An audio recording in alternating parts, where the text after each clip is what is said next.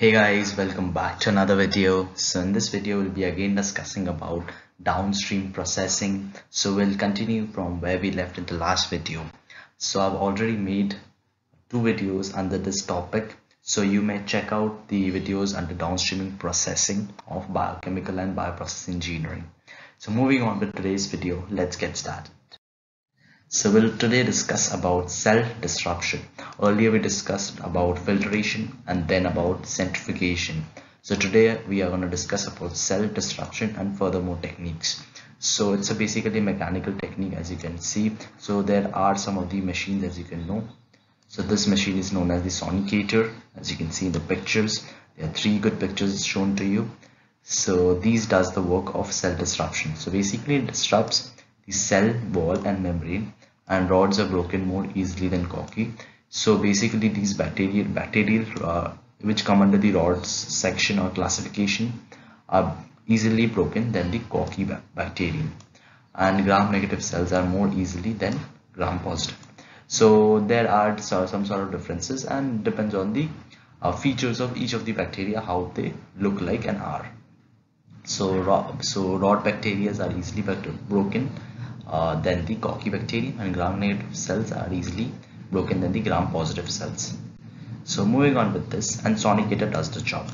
So moving on, so this is also another machine. As you can see, this is a French press. So in this we apply the pressure, as you can see, and here we have the cell suspension, and there's an impact plate. This is the cylinder, and this is the plunger. So we push down this and all of the cells get broken down.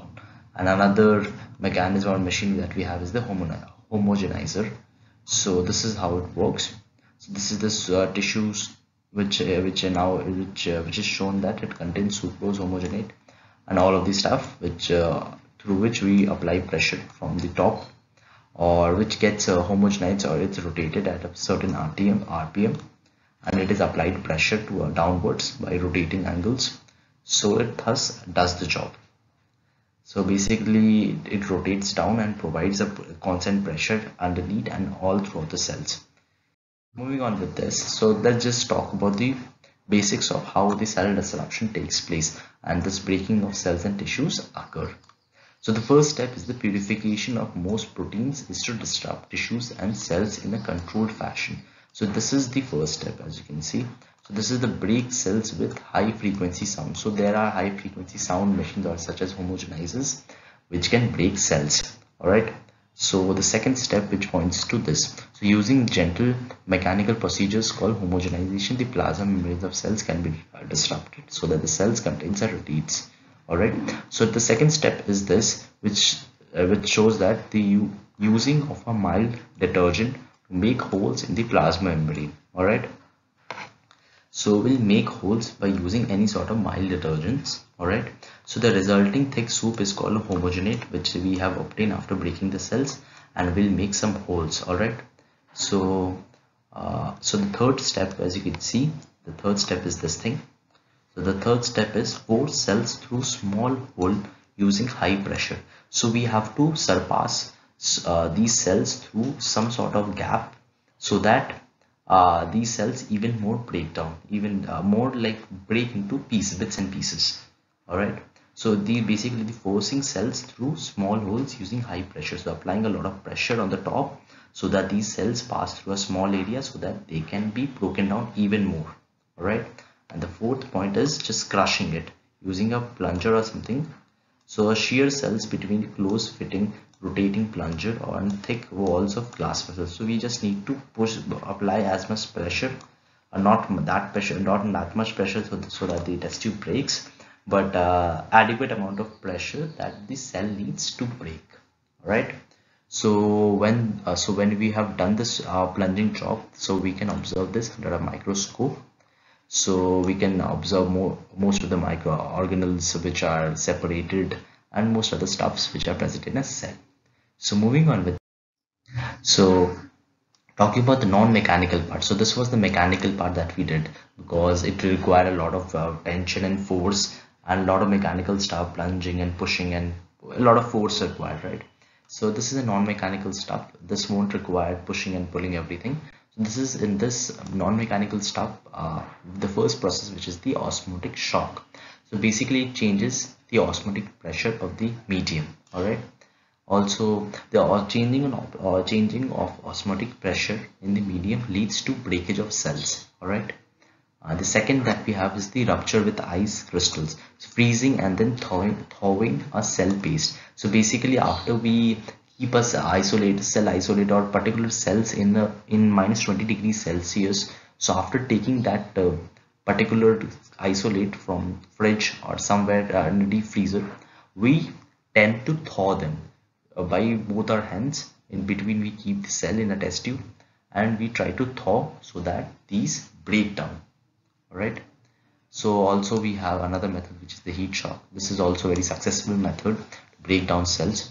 Next we have the freeze drying after treatment with acetone, butanol and the buffer. So buffers also do the job, which can be acetone, butanols or any other buffer. And we have lysosome plus EDTA reaction which digests the bacterial cell wall, and EDTA chelates out the divalent ions from the cell envelope. So basically remove breakage of cell wall leads to breakage of the cell. So applying with lysosome plus EDTA. So EDTA is the main agent here. So pouring some EDTA in small quantity does the job. And there are some other methods such as antibiotics we can use as well to hinder the synthesis of cell wall. So this was the non-mechanical part of cell disruption. With this, so we just talk about the next process which we have after the disruption is the liquid extraction, or we have a simple process which is known as the extraction. All right, so the first extraction that we'll study is liquid extraction. So liquid extraction is done with the help of separate inhibitory fermentation products. So definitely a fermentation products such as lot of them we have it. And commonly separated products are ethanol, acetone and butanol. All right, so these are liquid extractions are done with the help of some of the products which is known as the ethanol, butanol or acetone. All right, also antibiotics are recovered by using amyl acetate or isoamyl acetate. All right, so antibiotics can be also extracted using liquid extraction with the help of amyl acetate and isoamyl acetate. And the next we have the liquid extraction should be non-toxic, selective, inexpensive and immiscible with fermentation process. So definitely this is a plus point.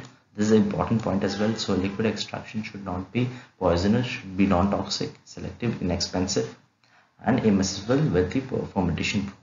Also liquid extraction should have high distribution coefficient for the product. All right. So this should have the high distribution coefficient for the product, and this is something that liquid extraction is important for recovery process in the entire fermentation process. All right, so after the fermentation process gets over, we go on with filtration, then we go with centrifugation, then concentrating cells, then we go with destruction. Then after destruction we come to extraction. Now it's the time for extracting the cells. So this is the point of this, which is one of the most important points in the fermentation process. So we can take out antibiotics and other important products that we need to extract out. All right, moving on with this. So this is the basic diagram for liquid extraction, as you can see. So this is the solvent or the thing that we need to pour in, and adding it with immiscible solvent. So as you can see the lower diagram. All right, so this is the bacterial culture. Centrifugation of cells leads to lysis, cell lysis via chemical agents. All right, so we have the supernatant here. So basically which removes all of the contaminants by removing the supernatant, and repeating washing and this by pouring the DNA solution here so that we get a pure solution out here. All right, so this is the recovery process that we follow, and this is a very easy recovery process. Simply nothing, in simple words, you just have to add the solution or any sort of immiscible solvent in the extract that we got after disruption, and it will after it both of them react with each other. In this, after we'll get the extracted product or the liquid that we need, or which gets accumulated here. All right, so the next process, recovery process that we have is the precipitation. All right, so after the process of liquid extraction we have precipitation. So basically this is the salting out, or we need to precipitate out, or we need to take out, all right, or we need to get something which we get through salting out by adding inorganic salts, which is ammonium sulfate at high ionic strength. Also solubility reduction at low temperature occurs by adding organic solvents, which is temperature less than -5 degrees. Alright, so these are some of the stuff that we needs to be added for a success of a reaction. Alright, for precipitation. So precipitation can be done with the help of salting out by adding inorganic salts, or by adding organic salts which are temperature less than -5 degrees Celsius. Moving on with this. So we have some of the graphs here. So the effect of inorganic salts on solubility of a typical protein. So as we add it, so we have NaCl, we have sodium, ammonium sulfate, we have sodium sulfate. So this is this. So NaCl, so we see NaCl. So the graph decreases, so gradually decreases, all right. Whereas for ammonium sulfate, we see it decreases, whereas the sodium sulfate it also decreases, all right. So effect of inorganic salt, it occurs this way. So these are the graphs done by S by S0 by 1/2. So this is not an important part. So this is just shows the how we can precipitate, or how not to precipitate, but how solubility depends on these salts. So moving on with this, so we have another protein purification step which we know as the dialysis. All right, so dialysis is one of the important steps that occurs after liquid extraction and precipitation. So after precipitation we move on with dialysis. All right, so this is the basically removal of high salt concentration from proteins. So removing high salt concentration from proteins. All right, so this is the start of dialysis. All right, so this is some sort of a semi-permeable dialysis bag, as you can see here. So this is a picture of a semi-permeable dialysis bag containing proteins. All right, so all of the extract. So we need to remove the salt, extra amount of salt or high concentration from these bags. All right, this is the dialysis bag, this is the solvent, all right, and this is the concentrated solution that we got. All right, so this solvent that is present inside the beaker helps to take out all of the extra high salt concentration from these concentrated solutions, right? And this is the equilibrium state that we get after some time with the help of a dialysis bag. So all of the extra salt concentration gets released in the solvent, and the solution inside the dialysis bag gets less salt concentration. So another step that we have is after moving from dialysis, that was the easy process for dialysis. So we have again here is the reverse osmosis. So the reverse osmosis, I think, is one of the easiest process, which is just the opposite of osmosis. All right, so as you can see in the osmosis process, so as you can see here, basically in osmosis the movement of fluid occurs from higher concentration to lower concentration. All right, so from this way with the help of a semi-permeable membrane present here. All right, so this is the same thing that happens in the reverse osmosis. What happens in reverse osmosis is basically a water purification process that uses a partially permeable membrane to remove ions, unwanted molecules and larger particles from drinking water with the help of external pressure, as you can see in the picture. All right, so this is the external pressure, this is the seawater, this is the fresh water, so moves this way.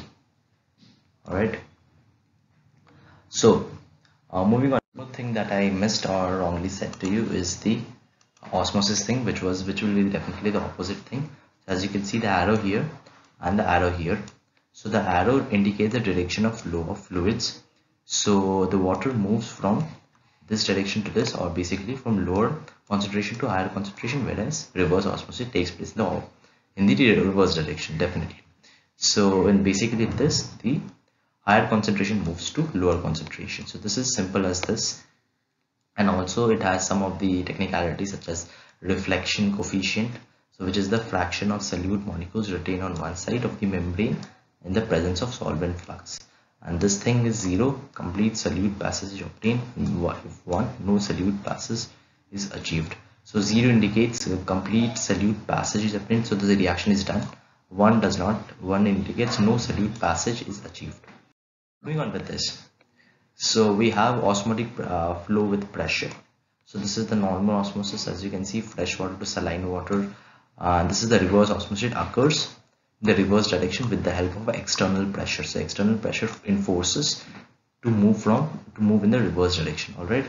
Also, reverse osmosis have certain sort of technicalities such as concentrate polarization, which is the deposition of solute molecules on membrane surfaces, causing larger resistances for solvent flow, and overcome by increasing the degree of turbulence on the membrane surface. So these are some of the technicalities for reverse osmosis.